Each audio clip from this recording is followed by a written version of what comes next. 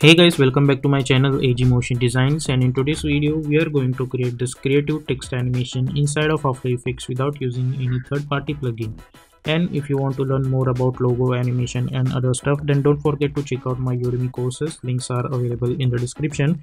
And if you are new to this channel, then please consider to subscribe this channel and also hit the bell icon to get more updates. So without wasting any more time, let's get started.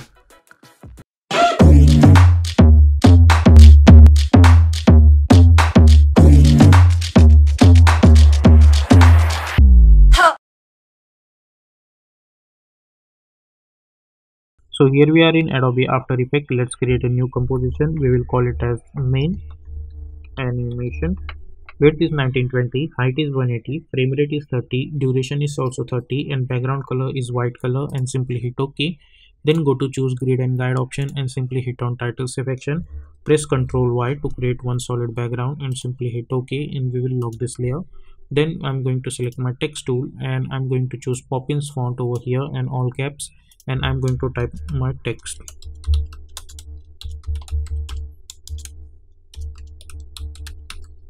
Now select this text and let's decrease the distance between this alphabet. Select this motion and we are going to increase the size of this motion. Select this graphic text and increase the size of this graphics. Select this motion and let's decrease the distance between these words. Now select this and let's move this over here, and we will increase the size of this text also, and let's adjust it over here like this. Now select this text, hit Ctrl D, select this second layer, and we are going to delete this fill. We don't need that, and we are going to choose black color for the stroke. Select this and let's try to move this over here with the help of down arrow keys, and with the help of somewhere around arrow keys we will adjust it like this. Okay, so this is our text, and then after that I'm going to select my text tool, and over here let's delete this stroke, and we are going to choose black color, and we will decrease the font size, and we will type this text again.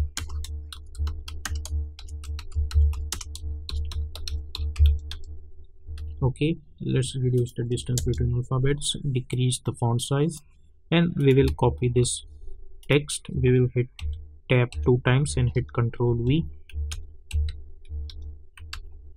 Okay, I'll copy this text again, all of this, and let's go to the last, hit tab 2 time again and hit Ctrl V again.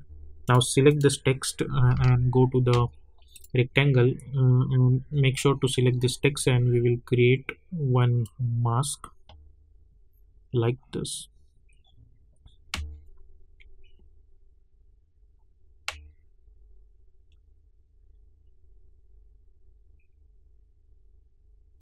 Okay, then go to the text options, go to the path options, and in path we are going to choose mask over here, and we will enable this force alignment, so it will properly align this like this. Okay, so let's not change this option. So this is how we will get this. Then select this, and if you want then you can choose reverse path also, so it will go outwards like this. So it's totally up to you. And if you want to adjust, you can simply select this mask points and you can adjust it according to your needs, like I'm adjusting over here. Okay, like this. Then select all of this and press Ctrl Shift C, and we are going to call it as, let's say, animation, or not animation, we will call it as template. Okay, so this is how we will get. Okay, so this is our template. Now we are going to create mask, so let's select this template and then select our text tool, not text tool but a rectangle selection tool, and we are going to create one mask on it like this. Okay, then select this and press M to select the mask path options and create one keyframe. Then hit Ctrl K to open the project settings, and over here change the background to red. Then select this, hit Ctrl D, hit U, and click on this icon, this keyframe, and then press V and double click on this one, so you can, by holding shift, select this mask and you can adjust it properly like this. Okay, let's make this fit, and you can delete remove this title section, so you can see whether there is a gap between this or not, and with the help of arrow keys you can adjust that. Then select this, hit Ctrl D, hit U, select this and double click on this mask, and you can adjust this like this. So we have to follow this procedure again and again until unless we are going to cover our entire composition with this kind of stuff. Make sure that there should be no gap, so we will get proper animation.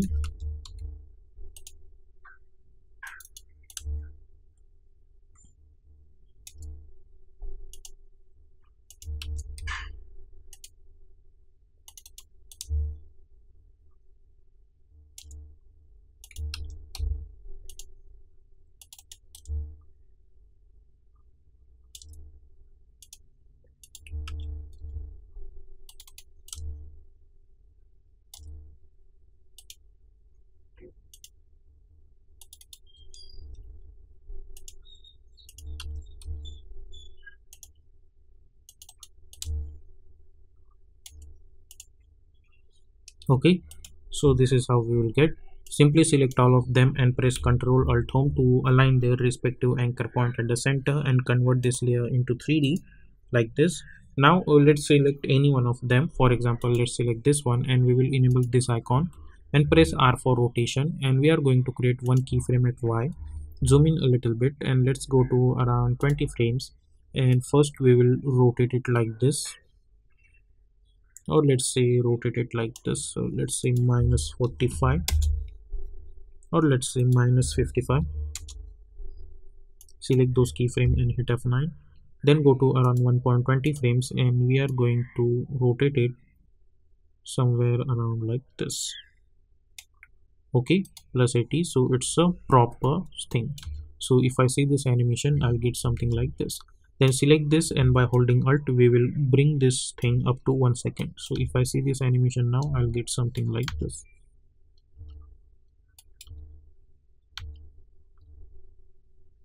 Okay, then we will copy this keyframes and hit Ctrl C. Select this keyframe and hit Ctrl C to copy, and then simply select all of them and hit Ctrl V. Select all remaining layers and hit Ctrl V. So if you see this animation now, we are getting something like this. But as you guys can see, only this one is properly thin, so we need to make each and every one thin. So for that, what you can do, select this, start with this layer first, and we will increase this value so it will become properly thin.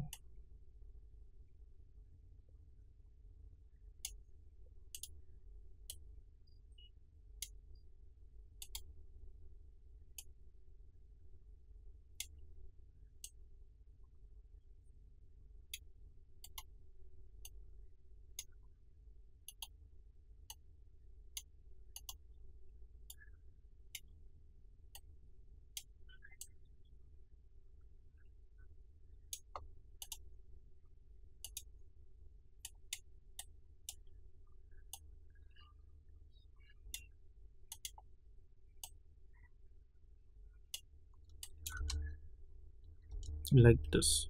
Okay, and now after that we need to adjust them one by one. So let's go to around 1 second, maybe select all of them.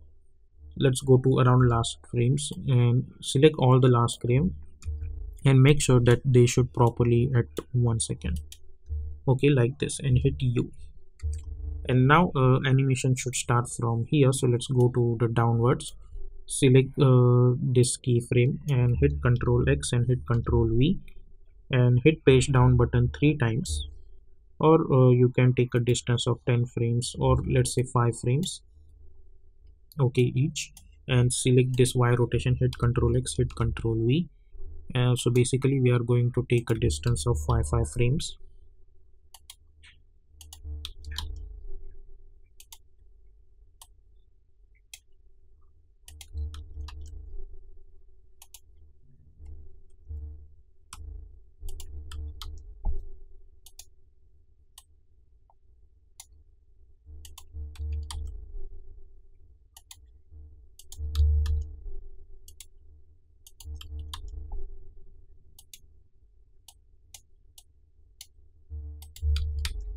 like this.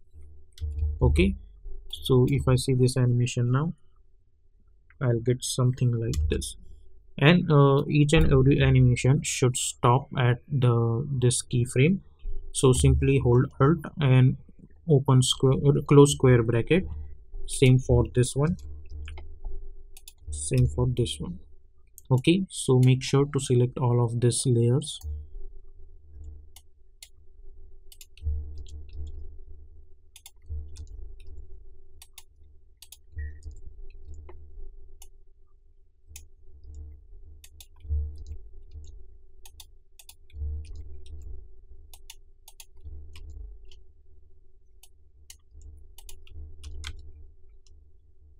Like this. Okay, and simply select all of them and press Ctrl Shift C, and we are going to call it as animation and hit U. Now double click to open this, select this topmost layer, hit U, and let's see where is the last keyframe, and go to the main animation. So as you guys can see, my animation is ending over here, so I'll hold Alt, close bracket, and we will close this. So as you guys know that animation is starting from this point, so I'll select this animation comp and hit Ctrl D. I'll select the second layer and I'll move this over here like this. Okay,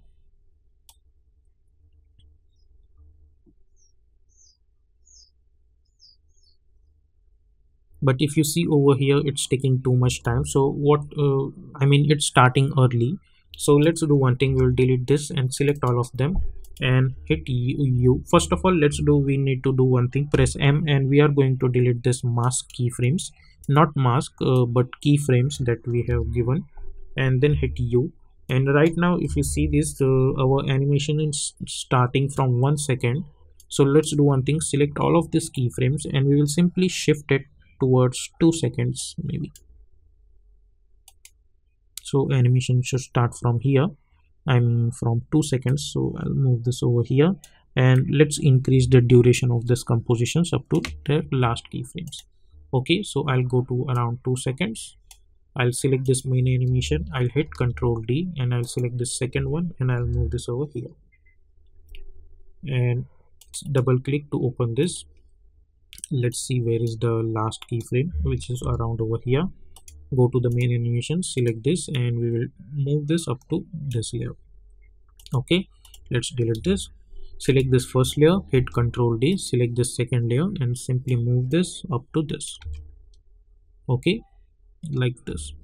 Similarly, we are going to take a distance of 2 frames. So first of all, select this second layer, go to the effect and presets panel and search for tint effect to apply, and we will swap this color like this. Okay, then select this first layer, hit Ctrl D, bring this at the bottom, go to around 4 seconds and move this over here. Select this second layer again, hit Ctrl D, bring this downwards, go to around 6 seconds and move this over here. So now I'm going to go around 2 seconds and I'll hit B over here. So animation should start from here like this.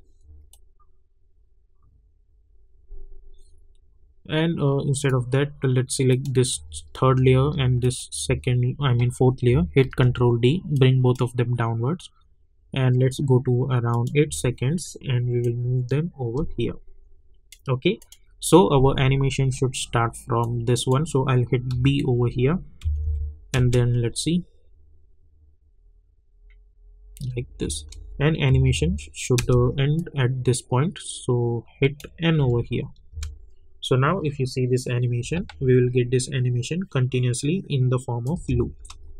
Okay, and we will select our first layer, we will go to the effect and presets panel, or select the second layer first over here because we are here. Select this second layer, go to the effect and presets panel and search for drop shadow effect to apply. Increase the distance to 20, increase the softness to 100 like this. Select this drop shadow effect, hit Ctrl C, select all of this remaining layers and hit Ctrl V. Okay, so if you see this now, we are gonna get this kind of animation over here. So this is how you can create this kind of continuous looping animation, or you can say creative text animation inside of After Effects.